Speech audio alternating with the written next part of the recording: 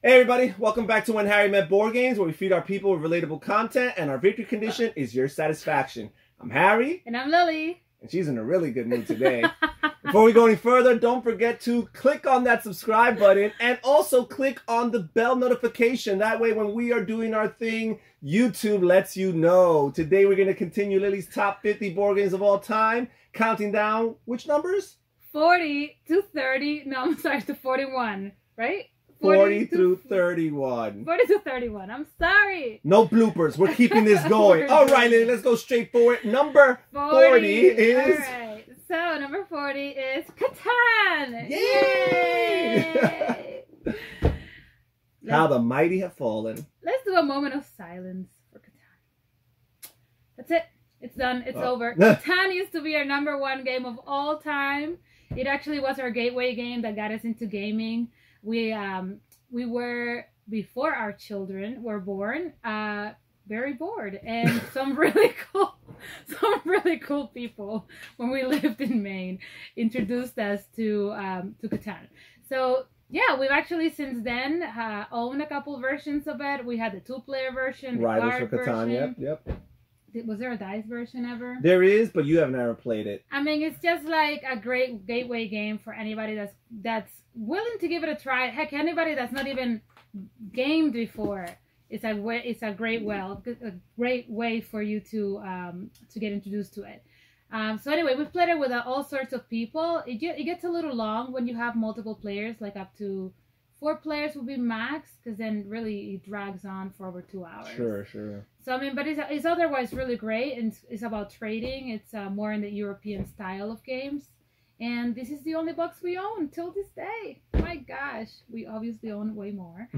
So Catan, hooray for trusty Catan! And last year this was ranked number 31 on your list, so it has dropped down a bit. I guess nostalgia is doing its thing because it's never gonna I'm not sure if you played this game in the entire calendar year this past year. I haven't, but and yet it stays at number 40. It has a very dear place in my heart. All right. You know?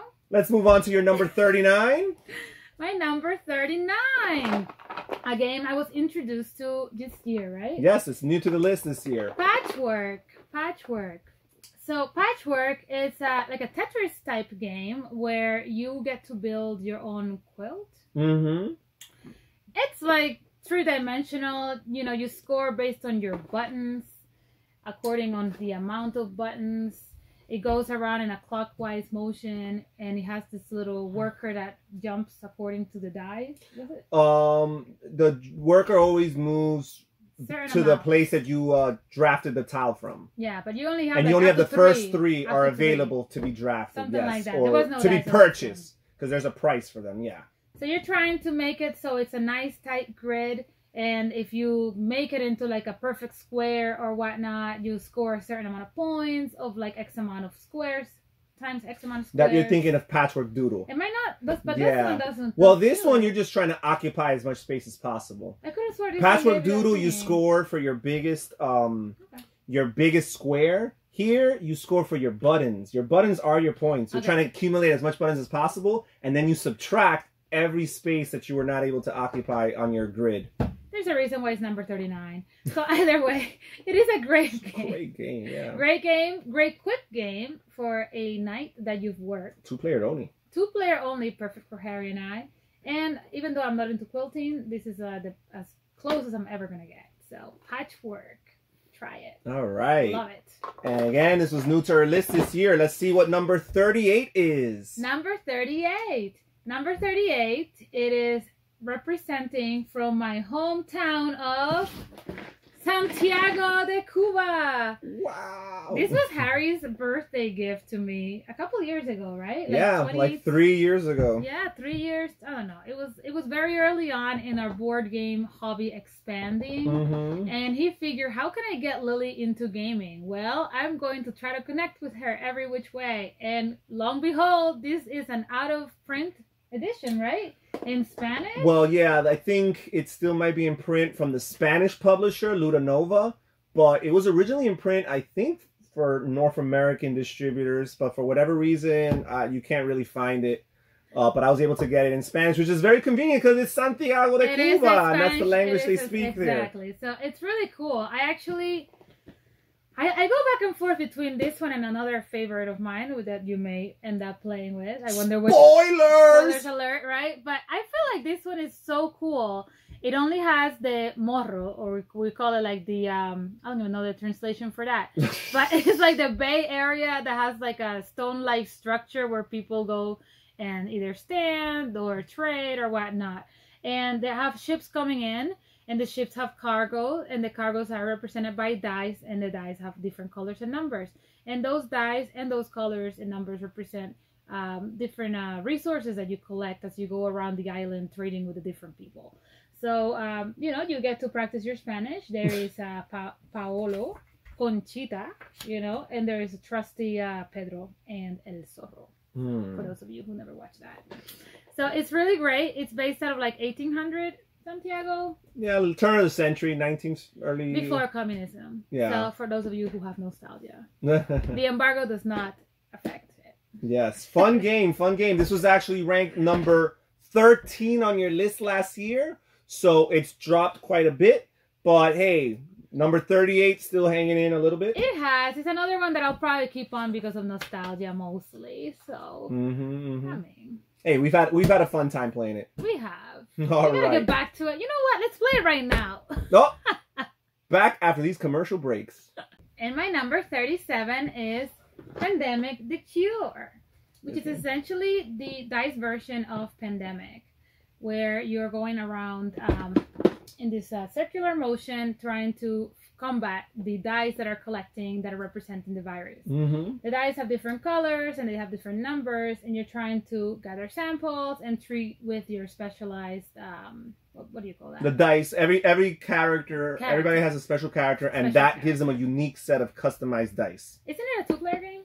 No, we've only played 2-player, but this is playing 4-player, and I think that's one of the reasons why we haven't won. It's because you need more players for it to be easier. It's really, really tough at 2. We have not found a cure as of yet, but do not despair. We are working really hard. So that is my number 37. For your safety, folks. Yes, and make sure that as you're handling it, you're having facial shields and wearing a mask. Hint, hint. Right? Number 37, new to the list this year.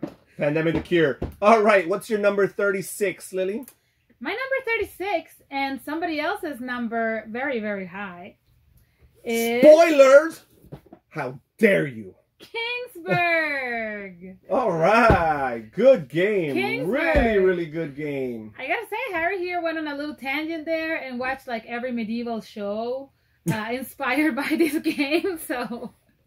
I don't know if this game has inspired any shows. Maybe some shows have inspired this game, but not the other way around. Yeah, anyway, this is a very intricate type of game that feels like there's a lot to learn, but once you really learn it, it's kind of like riding a bike, and it goes by pretty quick.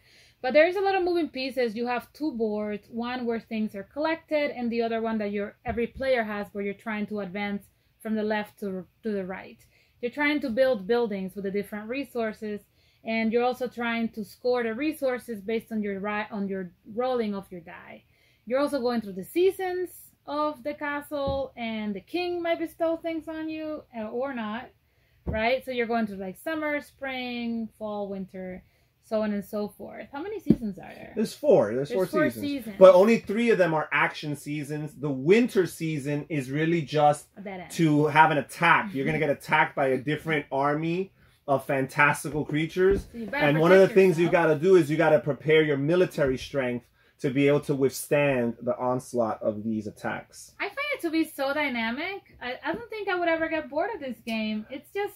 It's a great game. Really cool. It's on the lighter end of the worker placement games. It's a dice placement game. You're rolling dice, and your dice are your workers. Or you're picking up real resources. But it works, yes. But you're real resources. Wooden. But the wood is real, that's for sure. I wouldn't buy anything with that gold, but it's a good game. It's again, for whatever reason, it resonates with me, it clicks with me, and apparently for you it's not doing too bad either, not too shabby. It's not. 36. I guess we just played a couple games that I find to be similar in theme, so they kind of like intertwine. But out of all the games that were like King Arthur type. Thematically speaking, it's forgettable. It's forgettable. It is. This one is definitely the one that stands out. I can remember like at least 4 games that we played that were like in the theme that you're mentioning. Yeah. So this one definitely stands out. If anybody knows me or has seen the previous videos, I'm all about the tactile experience and picking up the actual resources. I don't do well when the resources are like a number and a board, you know. But if I can gather them, I just want to feel like I have something, you know. Sure. So this one actually makes you feel like you have stuff. And eventually you collect so many buildings. You build the buildings. You have to build the previous building before you move on.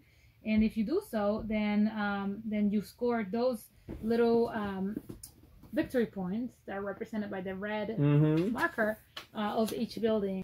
My number 36, Kingsburg. Great game. Try it out. Good game. All right. So what's your number 35? My number 35, because I'm Cuban and I like domino. It is not a surprise that I like King Domino. Hey. All Caribbeans should own this game, people. It's very bright. It's very fun. All right, you're trying to also, not a Tetris-like, but you're also trying to score like 7x7 grids. You're also trying to match tiles to tiles of their kind, very similar to dominoes, but it's better because it has pictures. And if those tiles have particular, like, what is it, fish or like it's a crown symbol, I think. It's a crown symbols. Then you scored that tile is worth double, and then you like multiply them by the amount of tiles that it touches of the similar type. And then you add up your points. It's a perfect mathematical equation. So very Zen-like. I love playing it. Yes. Is it really my number 35? It is. Does it surprise you that it's this high? Yeah, I thought it was like higher up, but I guess at oh, this you're point, surprised it's this low. Yeah, I'm interesting. I mean, I think it's where it should be. No, I guess my number 35 nowadays is like it used to be like my number 15. Sure. A couple of years ago. Sure. You know what I'm saying? Because I've played so many cool games that it's so hard not to like explain it and love it. But anyway, Lily's very loyal to her games. I am. You also have a cool dynamic where you're not just drafting randomly. You draft on the order in which you picked and you went in the previous round. Yes, that's really neat. So, so the person that has the advantage does not keep that advantage throughout the rest of the game, because if they were first the previous round and they get to go last. And so it's nice because, you know, sometimes the cards like line up and it's like, oh man, yeah, woo me, you know. So sometimes you gotta choose between either getting a really good tile or setting yourself up to have an earlier turn the future round. Something that I've learned, because I'm pretty sure I won this game. Haven't I won this game? Sure, I mean, I've won this game. I've also won this game several times. Okay.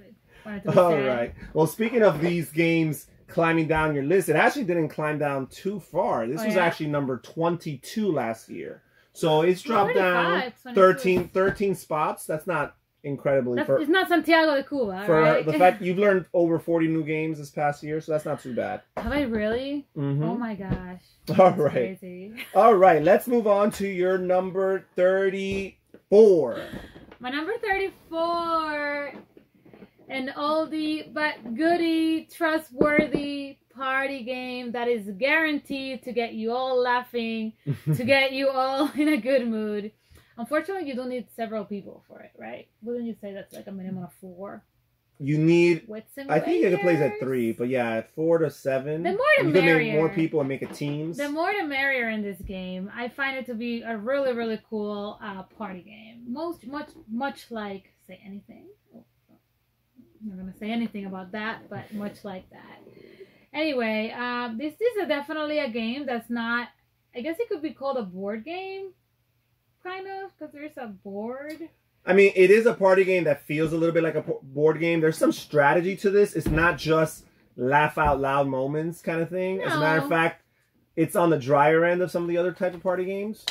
But there's it's definitely not like the other ones that we've been reviewing. Sure, it definitely is different. It's way lighter, and anybody that is apparently over the age of 10 that has never touched a board game could play potentially.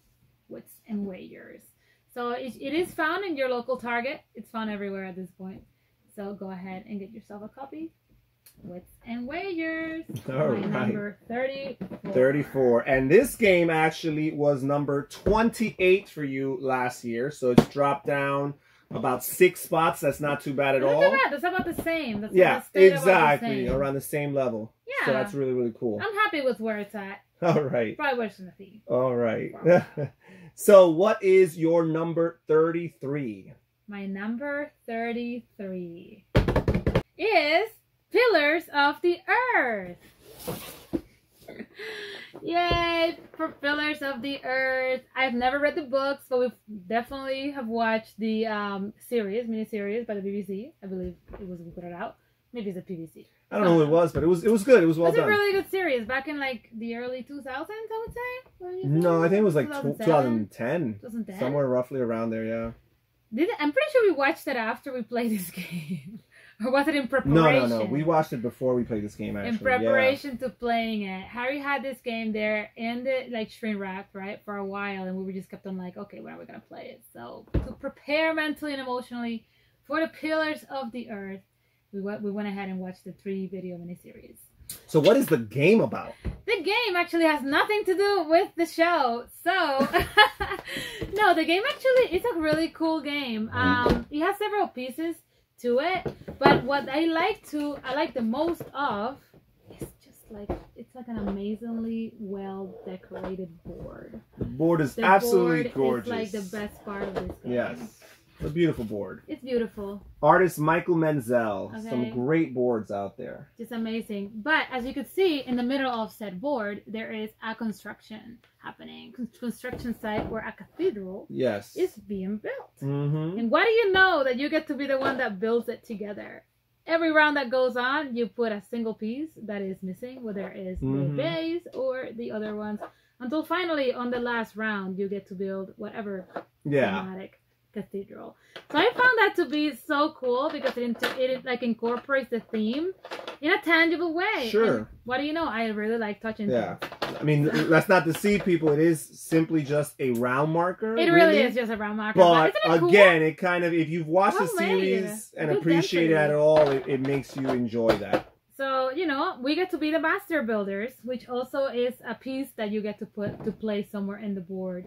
So the board lets you, what was it? You get to pick different cards at the beginning of the game, and then those cards let you go ahead and go to different places first. So you can't have more than like 2 or 3 of a different kind, and they let you go and either collect wood or collect what is the other resources that we have here? You got wood, you got sand, and you got stone. And it plays, I guess I can't really compare it to any other game, but in order to collect different cards, I guess you would need certain amount of those resources first. But you also can just outright get the resources. You're just going to get less resources if you do it that way. So anyway, I'm probably not explaining how thoroughly it could be, but all to say, it looks way harder than it actually is. But if they made the board so beautiful that to make it even simpler, they made it into a clock. Yes, it's intuitive because you could just follow the worker placement actions clockwise. You just go clockwise. So do not get intimidated by it or by my really lousy explanation. Go ahead and try it for yourself. And if you want help, ask Harry, which is what he's here for. So, Pillars of the Earth is definitely a classic. I found it to be so unique because of that whole little mechanism of the marker, the round marker. But it's also in the theme of the previous game that I had mentioned, like the kind of King Arthur, medieval, you know. But there is no hating. There's nothing like that. Like nothing like feuding like in the movie or in the miniseries or anything like that. It is solely based on... I mean, there is a little bit of feuding because sometimes you're fighting really desperately to get those worker placement spots. Sure. I mean, you have your cards which tend to be like different persons or whatever. Sure. And I guess the master builder, as soon as he's placed, like he resets like your whole hand. So the master builder definitely gets the highest, like that's the worthy card in the game. But it's very, very cool. I always win by collecting sand. Hint, hint. And you should try it. Pillars of the Earth. All right, your number 33, which was new to the list this year. Let's move on to number 32. This is an oldie but goodie. Woo! I am just intimidated right now. You guys have no idea what I'm looking at. Okay, I'm gonna try to show you.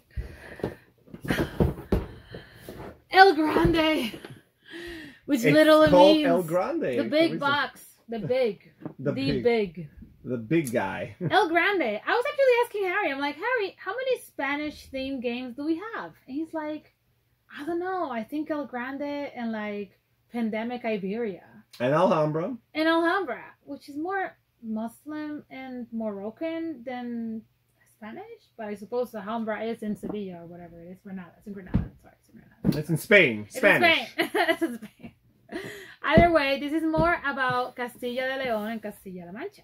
Which, if you know anything about Spain, is more about the north part.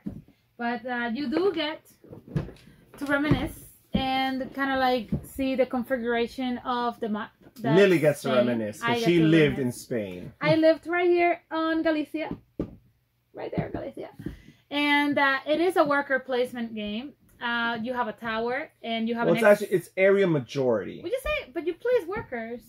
Okay, it's an area majority. That's not what the worker placement definition means, but you're placing meeples down. You're placing meeples down, and you're trying to first of all be close to the king, right? So like the king is in a particular state, or El Grande, I should say, a larger than life meeple. It's like in this particular state, and you get to move that larger than life meeple according to which cards you pick.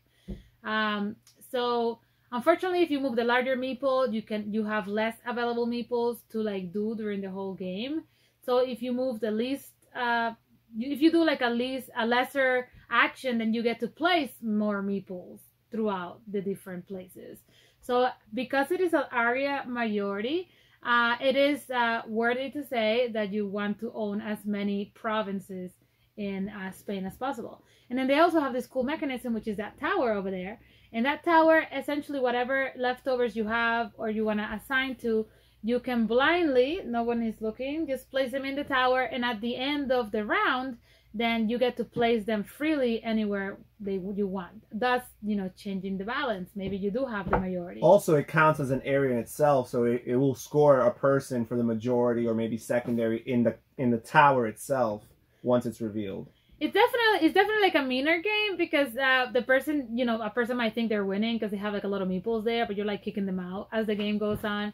Or you may also like each province has a worth, right? So it has like an amount that's what you're supposed to gonna score if you're gonna be like the first one there. But you can change that amount, putting another one on top of it and making it less like worthless for the person that's there.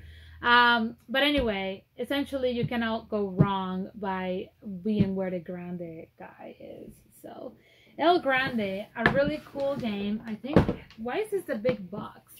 Because it includes all the expansions. For whatever reason. So instead of having to buy the expansions separately, you got everything here in one box. I mean, I guess so. I just feel like we have such a heavy box for like Dominion, and like it's not as big as this one. But I guess this one is a lighter version because it's mostly cards. So El Grande, what a great game. Yes. You guys should try it out because there are not many Spanish games out there. And what's interesting is that this game has climbed up your list because last year was ranked number 52. Was it really? Yes, and this year was ranked number 32. So that's a 20-spot jump. We played it maybe once or twice earlier this year. I just or earlier last year, more fond of it now, I suppose. I'm not sure. Maybe there was like a lapse in judgment when you were ranking last year. You just had no clue what you were doing. It's a great game, and yeah. Maybe it was a lapse in judgment last year when I did not give it the place that I feel like it deserves. I'm also feeling more Spanish games lately, so. Okay. Which brings me to my number 31. 31! Another Spanish type game, Caribbean-like thing that you may or may not like. San Juan. San Juan is the card player of another favorite of mine that is ranking higher, so therefore we're not going to do it in this video. So it is the card version of Puerto Rico. And San Juan, you are trying to also build the city of San Juan. I do not like it as much as I like its predecessor because, again, I'm very tactile and like to put little pieces down and like to do things in a map if possible. But it is a game that you can take on the go because you can play kind of anywhere. So I give it a thumbs up for that. What do you think, Sure. Dave? Well, I think I actually like this better than its predecessor, as you say. Even though the predecessor is a classic, and it's the reason why this game is even in existence. But I'm a big card guy, and I just love the idea of the multi-purpose cards that you can use for different things. You can use them either as a resource under your building, representing a product that your production building, produced, or you could use it as the building itself that gives you victory points, special powers and abilities, but also is your money, right? Because building these buildings costs a certain price, and you have to use the card. So it's the tightness. You have a limited hand, and you have to say, well, I really want to build this, but I also want to build this, so I might have to give up something I really like as money in order to actually lay down this other card on my tableau and activate it. I think it's really cool, really neat. Incorporates some of the cooler aspects of Puerto Rico, which is the whole variable phase order where players are choosing the different roles, and everybody gets to carry out the action from that role, but only the active player who chose that role gets a bonus action from it. So I think that's the neatest part of Puerto Rico, and this keeps it. Doesn't that look like Hernan Cortez? Anyway, maybe not. No, this is like an 1800 Puerto Rico, not like a 1600 or Puerto Rico. But or 1600, San Juan, I should say. Yeah, it I guess it did not have the same effect on me as it had on Harry, but her mannerisms do not look like a person who's talking about her number 31 game of all time, do they? I know. We'll see. I'm very interested on how this will rank in the future, let's just say. Another lapse in judgment? Perhaps. Time will tell. Perhaps. All right. Well, I guess that's it for numbers 40 through 31. It was a fun experience talking about these games, and we're going to keep on talking about Lily's numbers 30 through 21 next video, next week, so make sure to catch that. This is Harry. And this is Lily. Saying take care, everybody. Stay safe, stay healthy, and have fun gaming. Bye. And my number... Was that too early? I think it was. And my number 37 is... Pandemic the Cure. Because I do like to... She's in a really good mood today. I want to cure people. All right.